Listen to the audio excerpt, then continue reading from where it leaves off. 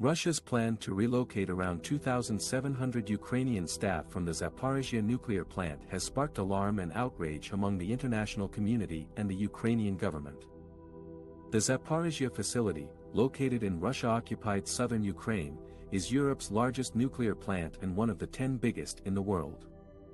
It has 6 reactors that have been shut down for months due to the ongoing war, but still require power and qualified staff to operate crucial cooling systems and other safety features. According to Ukraine's atomic energy company Energoatom, workers who signed employment contracts with Russia's nuclear agency Rosatom following Moscow's capture of the plant early in the war are set to be taken to Russia along with their families.